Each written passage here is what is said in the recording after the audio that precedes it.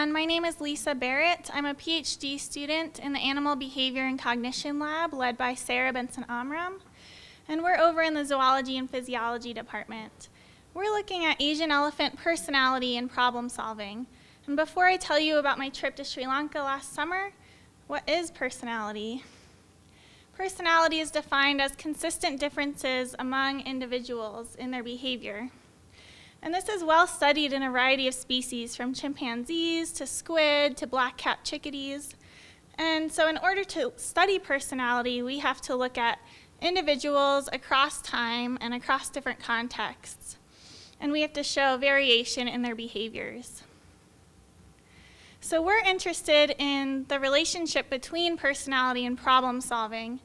And we're interested in this because knowing something about an individual's personality might be able to tell us how they might adapt to a novel situation.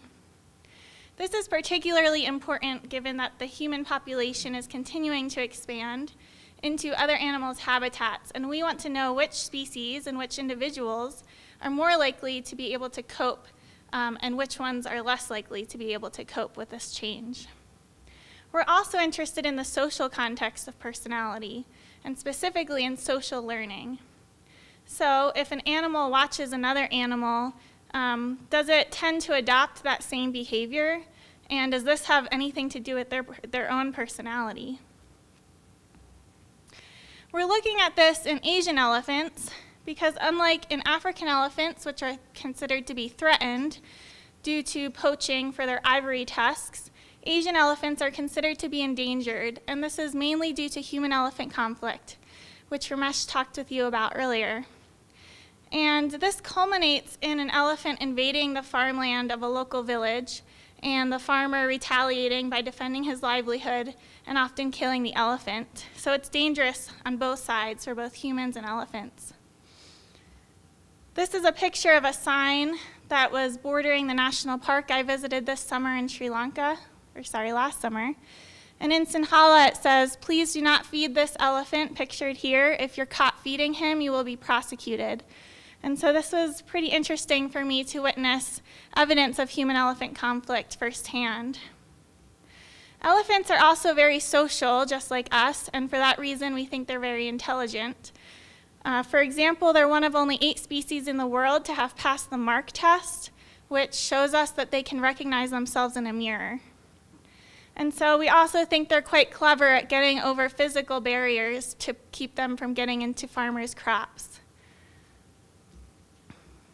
More generally, this research can be used to assess candidate individuals for getting released back into the wild. And this was actually suggested to me by someone who works at the Wildlife Conservation Society in Bangkok. So that was pretty exciting for me to hear how my work might be used in the real world. And this research could also be used for elephants in captivity, for example in zoos, where zookeepers might want to assess personalities of their animals and see which individuals are more likely to get along. And so this is really important in group housing of animals. So our ultimate goal then is to determine whether personality and problem solving are related. But last summer, I was scoping out a potential field site in Sri Lanka. In order to look at personality, I first had to learn how to identify individual elephants, because like I mentioned earlier, you need to observe the same individual across time. The way elephant researchers do this is by looking at distinctive markings on elephants' bodies, such as the presence of tusks or tears and holes in the elephant's ears, or different coloration on the ears, like in these pictures. After that, I wanted to assess whether I might be able to present elephants with puzzles, which are basically just baited boxes that have food inside, to see if they can open them to get the food reward out. And I also wanted to perform observations of elephants to see if I might be able to gauge their personalities. So I traveled to Sri Lanka, which is an island to the south of India, pictured on the map here. And I went to Udawalawe National Park to work with research assistants that work for Trunks and Leaves, which is a nonprofit that studies elephant behavior. It's founded by a Sri Lankan woman named Sherman De Silva, who actually got her PhD at Colorado State University, and she's now working as a postdoc at San Diego Zoo. While I was in the park, I was fortunate to see a lot of elephants, which is good. And I was working with a great team of local research assistants who, fortunately for me, could memorize hundreds of elephants by their physical features. We did run into a few setbacks. For example, since this was a national park, there were a lot of tourists visiting as well to see the wildlife. And sometimes the tourists would literally get in the way of my observations, as you can see in this picture. Unlike a lot of parks in Africa, for example, we weren't able to follow the elephants off of the road. And so sometimes my observation periods were quite short. And the elephants quickly would disappear into the bush or into the trees. If you look closely in this picture, you can spot the elephant. But sometimes this is what I was faced with when the elephants weren't staying on the roads. While I was there, I observed a lot of important behaviors which informed my research designs.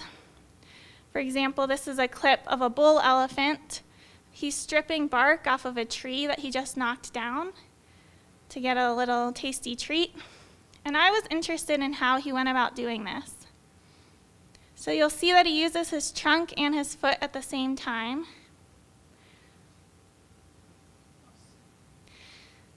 And this is important for me because it helped me in designing my puzzles. So this is one design that I might use with the elephants where there's a ball with food in it and there's a rod stopper going through the middle such that the elephant must remove the stopper and roll the ball for food to fall out of the holes. I also was able to observe a lot of family group interactions, and this is important in making my social learning task predictions.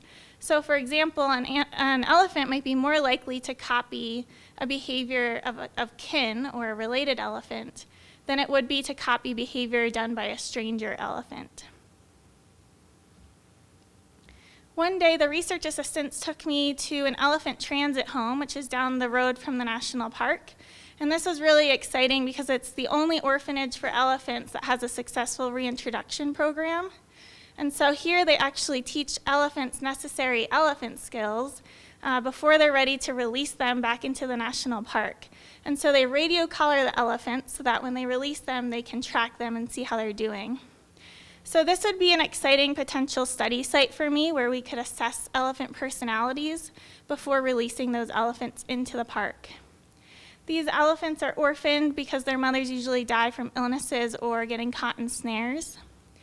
And the organization there makes its money by having daily feeding so visitors can pay to watch the cute baby elephants. So while I was there in Sri Lanka, it was really important for me to see what the culture was like there. I love traveling and I love learning about other cultures. Utawalawe has a lot of other wildlife besides elephants. This is a gray langur monkey. I was able to visit a local temple, which is on a mountain and in a cave, and it was really cool to see a blend of Hindu and Buddhist traditions there. Because Sri Lanka is so close to India, there's a lot of Indian influences, especially in its cuisine. And this is one breakfast dish that I enjoyed, which was chickpeas and coconut shavings. And I also traveled to the capital, Colombo, just to get a bit more traveling in while I was there. So I'm glad I got to see and get a taste of the culture there, in addition to doing my research. So like I mentioned, my observation times might be a bit short for getting accurate personality profiles of individuals, but it might be possible to present wild elephants with puzzles, though tourists might interfere with this behavior. The national park also charges $30 per day to enter, even if you're a graduate student researcher. So this could get quite expensive, and it's definitely a consideration if I return. There was also an insurmountable bureaucratic issue in terms of securing a research permit there, and so I wasn't able to present elephants with puzzles.